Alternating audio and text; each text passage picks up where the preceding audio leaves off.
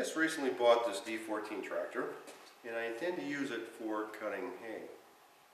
Now to do so, I must get it ready so I can mount the sickle mower on the back. But, as most Allis Chalmers owners know, to do this, you have to loosen up the wheel eccentrics mounted on the wheel. There's 4 of them going around the circumference of the wheel. As many Allis people know, when the eccentrics are not used for a long period of time, they can corrode and basically be non-functional. And at that point, you have to disassemble to get them functional again. In this video, I'm going to show you the way or the technique that I use to free them up, and hopefully it will help you. The main thing you want to remember is safety comes first. There's no need for anyone to get hurt working on equipment. Make sure the tractor is on a flat, level ground where it will not roll. And also, when you go to jack up the tractor, make sure the jack is placed in position where it will support the weight of the tractor as well as won't tend to slip or slide off. Now that I have my jack properly in place, I like to go around and take the bolts loose that hold the eccentrics onto the wheel. There's 8 of them in total.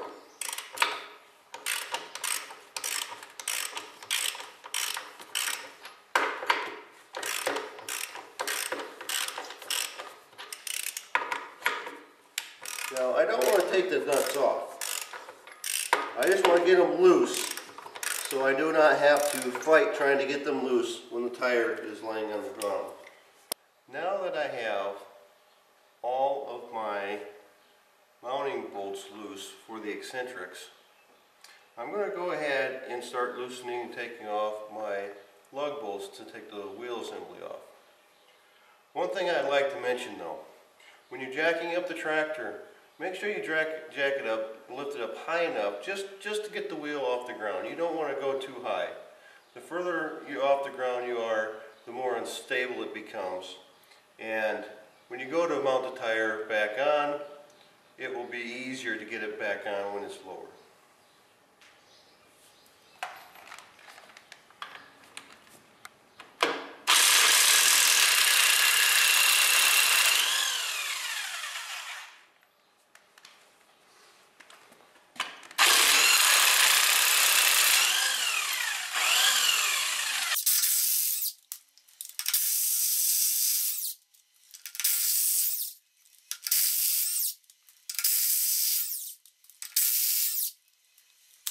Now that that's done, we're going to try to free up this wheel. Now this wheel has been on for a long time and it's probably rusted in place.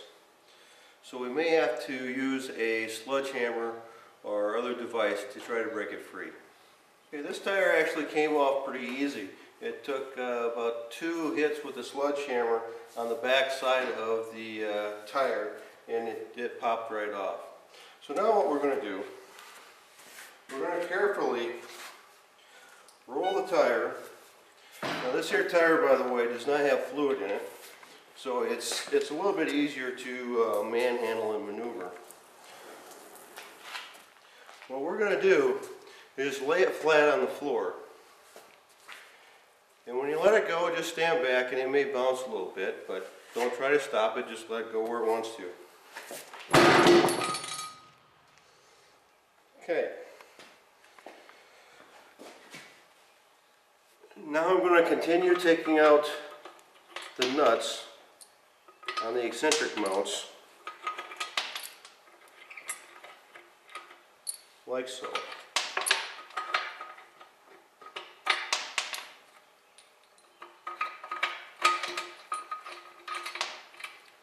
Okay. Now the eccentrics mountings are loose. But they're still in the clamp position. So there's a lot of pressure of it pushing out on the rim. And the only way that we are going to be able to get these out is if we lay a heavy piece of wood across your wheel assembly and start hitting it with a hammer to try to break it free and push the wheel out from the eccentric mounts.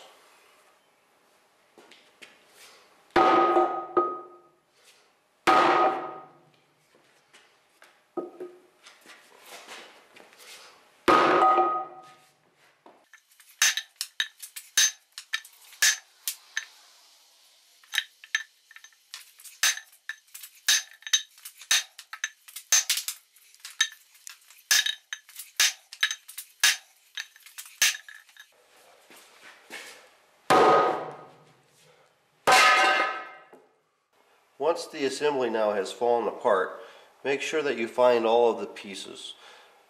Not only do you have the two bolts that hold the eccentric body onto your wheel, you have the eccentric body itself and also the eccentric block. There's 4 of these, one for each body, and they fit down inside of the eccentric body like so. Now that I have the eccentric bodies out, I put them in a vise. There is a retaining ring or spring on the back of each of these eccentric pins. The first thing that I want to try to do is pound the pin through enough to where I can pop that pin or that spring off, retaining spring.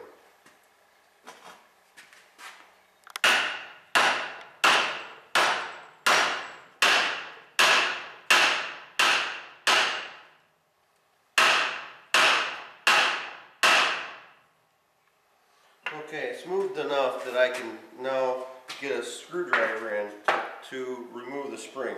Be careful not to damage or bend this spring. It is fairly soft and it may take a little finessing since it is rusted pretty fast. You may also take a screwdriver and gently pound to break the spring loose. Now I am slowly going to work this little spring off, and it may want to fly, so hold your hand over it so that you can catch it so it don't get away from you. And again, it's just a little spring and it's easy to bend and damage, so be very careful and delicate with that.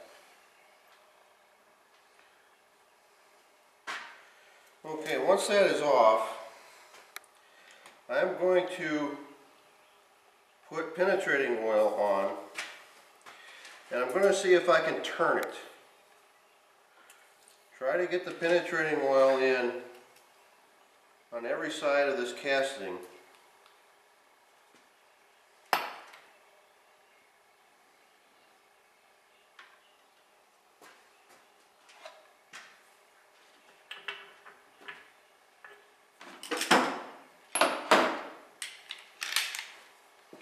Now we're going to see if we can rotate it.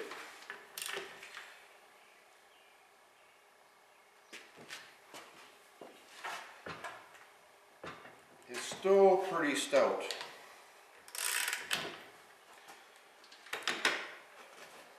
So, you can keep putting penetrating oil on and letting it soak. Or if you're impatient like I generally am, you can go with the mechanical method of slowly tapping it back and forth and working it free.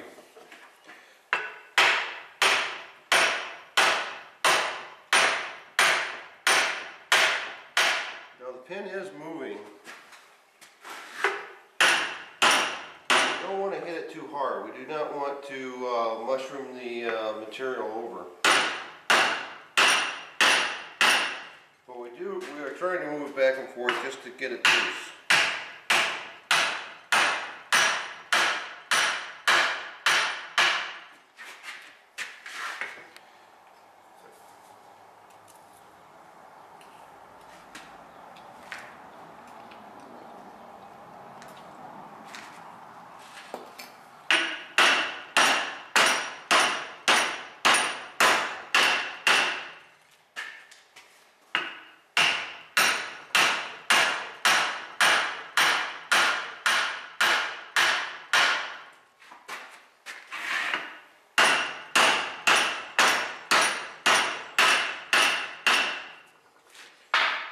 I'm going to try rotating.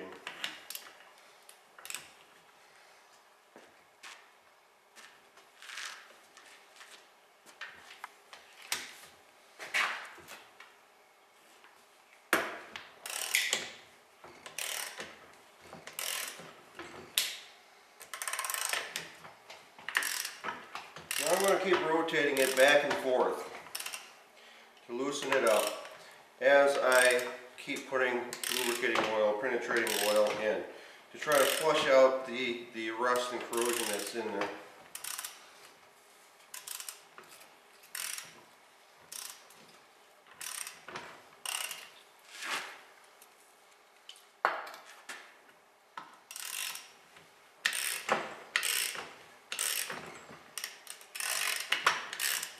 The more you do this, the easier it gets.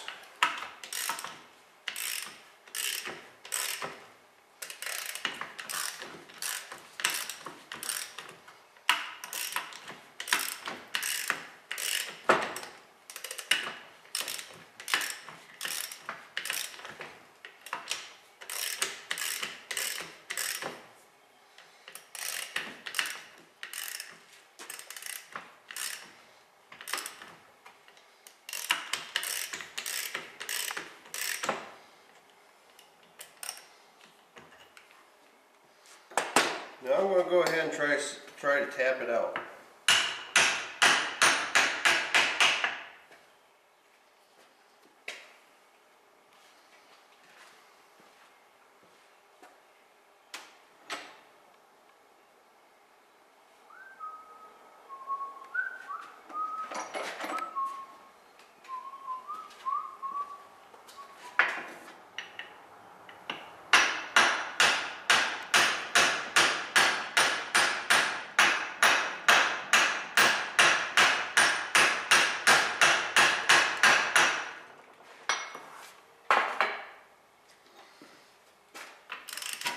If it gets tight on you again, go back to rotating.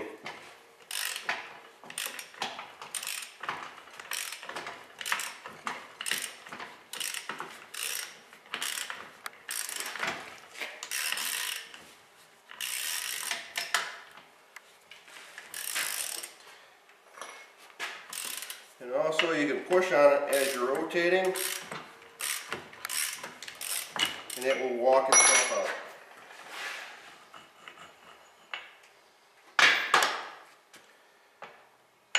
And there you have the eccentric pin.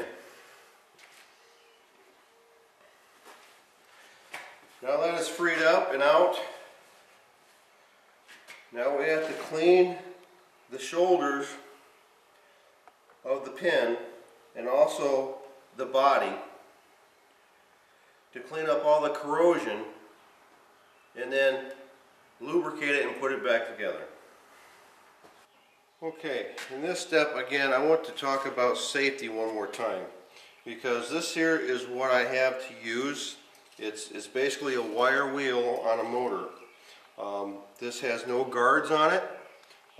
This is really what I would say unsafe, but it is what I have to use. I'm going to use this, but I'm going to be as careful as I can.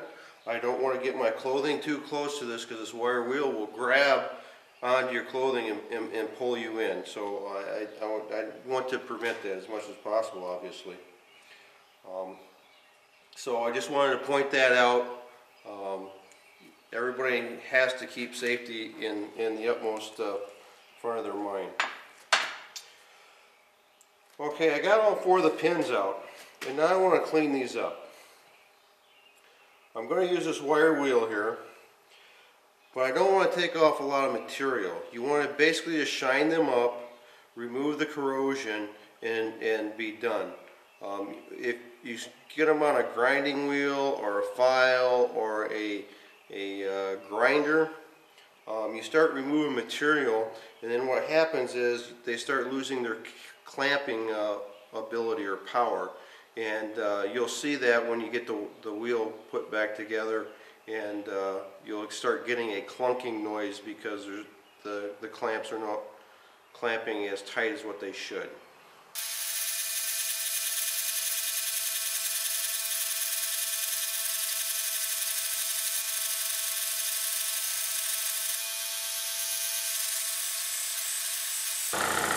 there's one that is cleaned up and ready for reassembly. Now I'll continue on to do the other 4.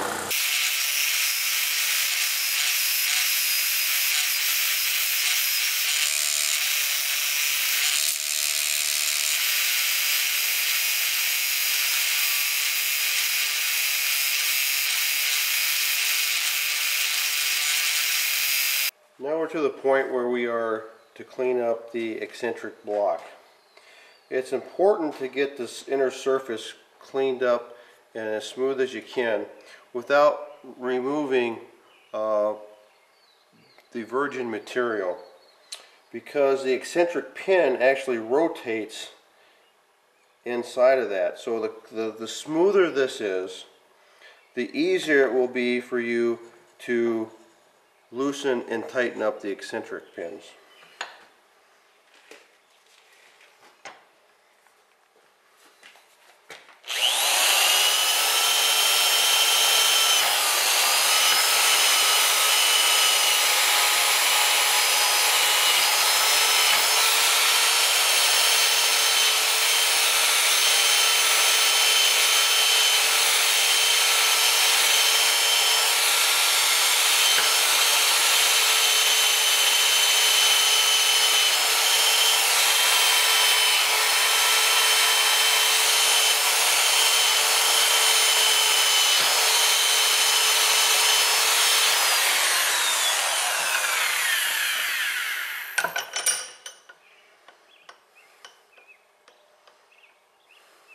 Now we have to clean up the eccentric body. So far, the best way that I've come up with doing this is simply using a piece of sandpaper with a steel rod to get down inside and clean up the rust. So I usually just sit it down in the vise, wrap my sandpaper around the rod, and just go back and forth and turn it so the sandpaper goes all the way around the hole, the ID. The main thing here is you want to get out the bulk of the rust. Again, you don't want to remove any virgin material. You're just after cleaning out the rust and getting it kind of smooth. Anything more than that is overkill, and you're just taking away from the effect of the eccentric, the clamping ability. So just run it back and forth a few times. I keep the vise loose so I can take it in and out as needed, so I can look down the hole, make sure I'm getting it out. There may be little wheels that you can get to go inside there that will do this faster, but for now this is how I have been doing it.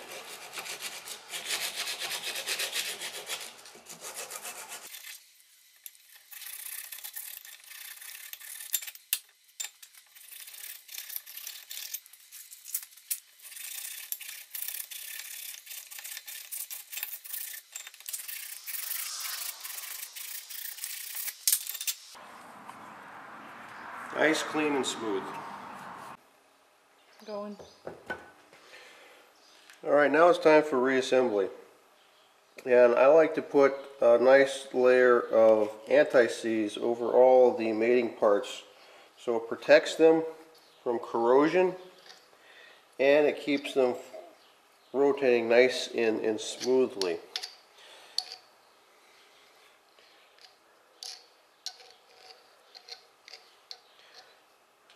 Now I've done my CA this way, and those eccentrics have been working flawlessly for the past 16-17 years. So I highly recommend using anti-seize.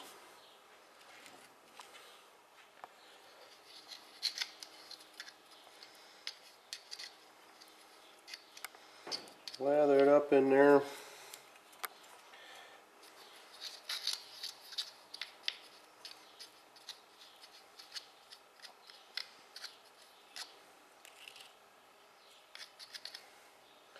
The reason why I got the pin in the vise, because now I can simply slide the eccentric body over the eccentric pin And you can see how freely it turns. So now I'll go ahead and put on the retaining spring. Be very careful not to overbend these, because once you do, they will not hold as well and they'll tend to pop off.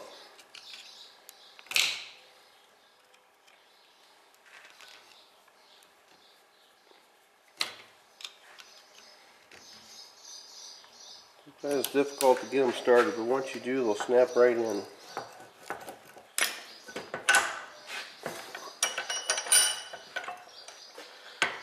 And there you have an eccentric that works very well, nice and smooth. Now it's time for the reassembly. Now I have my wheel center somewhat lined up where my eccentric bodies bolt on, lined up with the rail on the rim. So now, very important at this point, do not forget to put the eccentric block in the eccentric body at this time. You do not want to go through and disassemble this. So make sure your eccentric block is in place. Then you want to set it on the rail, push it all the way up on the rail, and let it rotate down until it gets down on the wheel center. Now at this time, rotate the center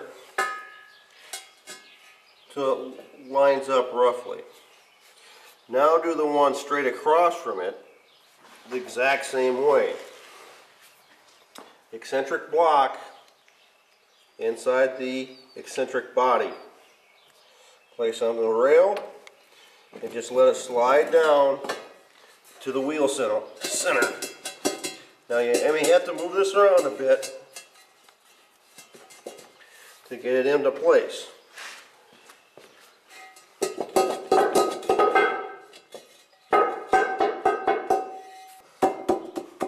Okay, once in place, grab your bolts, stick them up from the back side. Make sure that the back of the bolt is inside the rim. Put your lock nut on, put your lock washer on, put your nut on. At this point, you want to keep them loose. You don't want to fasten these down right away because we have two more to put in. We just want to hold them in place.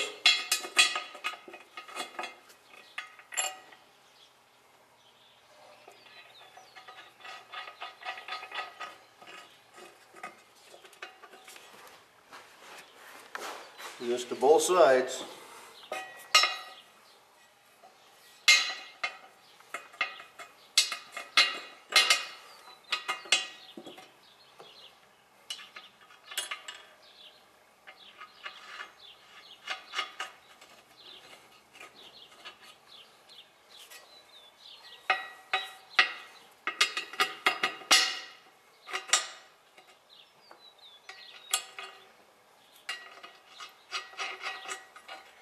Now we're going to repeat the same scenario with the next two.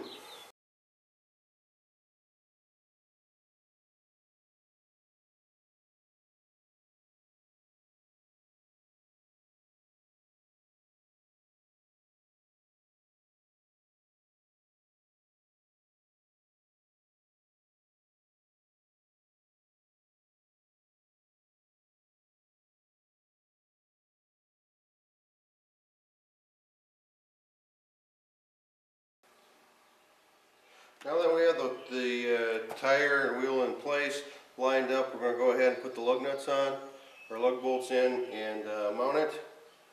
And then we will get on the tractor and spin the wheel in and tighten up the eccentric bodies. Now I already pre-oiled these bolts. They're pretty dry coming out.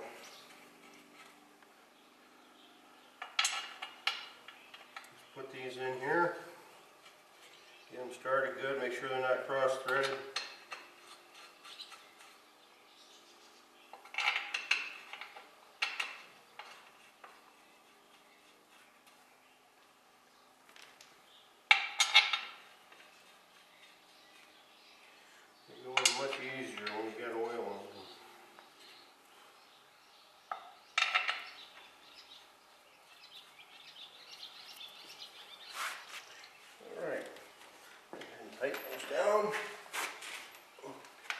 this wheel around the hub.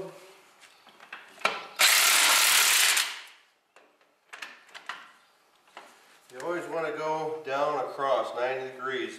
Do not just go from one bolt to the next all the way around in a clockwise fashion. Always drop down to the opposing side as you tighten them up.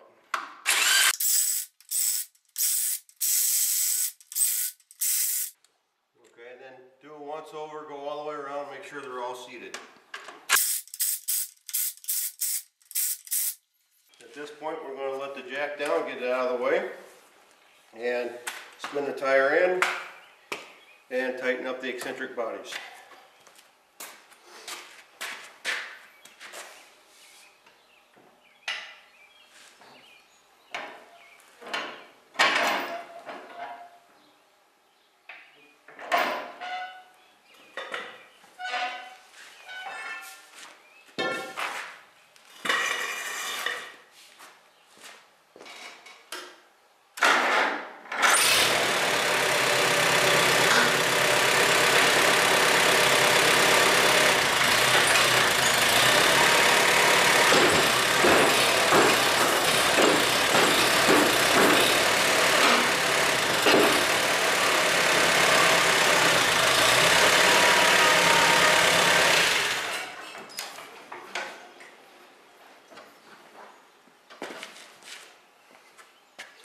Now the wheel's all in.